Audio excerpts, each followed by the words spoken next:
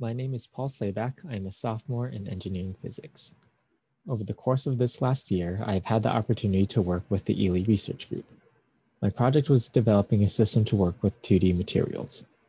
2D materials are classified as materials that are one atom thick, the most famous of which is graphene, which comes from graphite.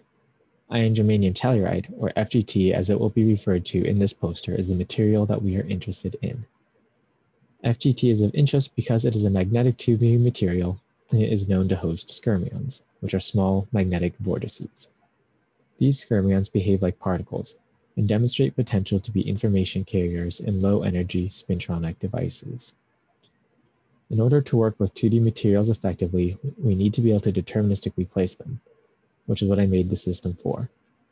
Having this capability will simplify the process of adding electrical contacts for taking transport measurements, and allow for fabricating devices from multiple layers of 2D materials. In addition to building the system, I had the opportunity to collect data on the magnetic properties of the bulk FGT. The measurements were taken over temperatures ranging from 1.8 Kelvin up to room temperature, in magnetic fields up to 4 Teslas in strength. In the near future, we will shift towards looking at the magnetic properties of 2D FGT layers and identifying the conditions in which skyrmions form. My poster will provide a brief overview of the system I made and how to precisely place a 2D flake. It will also show our proposed process for creating electrical contacts on the 2D layers of FGT.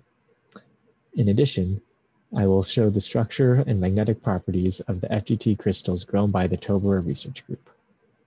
A term that you will see throughout this poster a couple of times is magnetic moment. Magnetic moment is an intrinsic quantity of an atom in the same sense that charge is to an electron.